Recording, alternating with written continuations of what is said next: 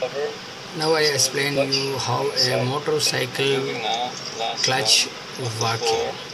Clutch springs. And I remove this cover.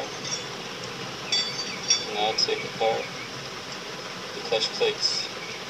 As you see, this one has the teeth on the outside and it hooks up to the outside of the clutch. This one has the teeth on the inside and it hooks up to the inside of the clutch. To demonstrate to you quickly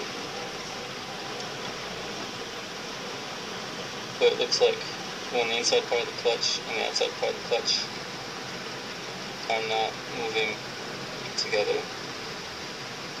So what we have here, if I take this first clutch plate off, you'll see we have the plates with the teeth on the inside rotating and rubbing against the plates with the teeth on the outside.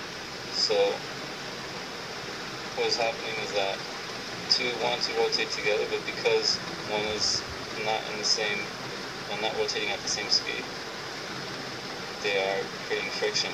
And eventually, with the force of friction, the two will rotate together like so. And this can happen vice versa as well. If, for example, the crankshaft is spinning, but the inside part of the clutch is in place, then we have this. And if you can see on the other side, the sprocket at this point is not moving up until the two are able to rotate together at the same speed. The crankshaft through these sprockets turns the outside part of the clutch. So the outside part of the clutch is what is linked to the